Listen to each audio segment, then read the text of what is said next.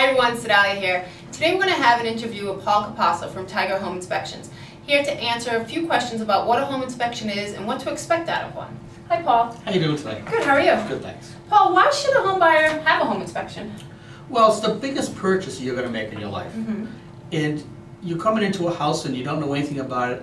I'm there to try to educate you and give you some information about the house so you can make a good decision on what you want to do. Okay, and when you say education, you talk about maybe care and maintenance or a history piece on what has been done in the house? We go through a house from A to Z. And we come in there and I show you how to take care of the outside of the house, what kind of maintenance you do on the outside of the house.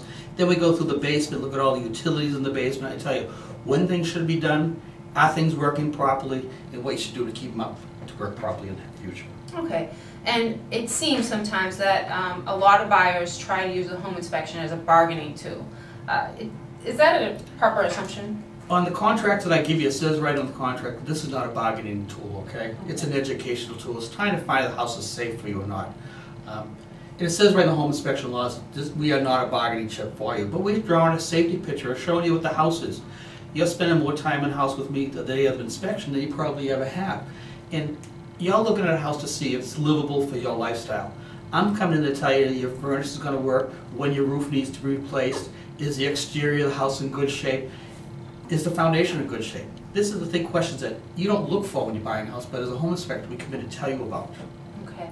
And are home inspectors required by law to be licensed here in Massachusetts? That's correct, yes. Okay. And there are certain guidelines that you have to follow? We have at the home inspection, at the end of the home inspection, I will hand to all my clients a copy of the home inspection laws. It's a law that was written by the state of Massachusetts. It changed about 5 years ago, and that's the first change we had in about 15 years since it was originally written. It says what we do, how we inspect it, when we inspect it, and what the responsibility of the inspection is. Okay, and it's a long process and it's a little overwhelming for buyers. Do they get a written report or some kind of report at the end? Yes. Okay. Okay.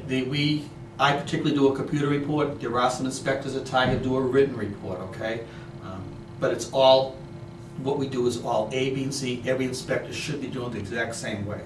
Okay. And if someone wanted to get a hold of you for questions or to schedule a home inspection with you specifically, where should they call? Okay, if you want to go to Tiger Home Inspection, our number is 1-800-62-TIGERS. We are open from 8 o'clock to 10 o'clock, 7 days a week. And if you want to get in touch with me, just ask the girls to ask for Paul, okay? Great, Paul. Thank you so much. And if you have any additional questions, feel free to email me or call. My email is Cidalia, Cidalia, @kw.com or 781-389-7252. Make it a great day.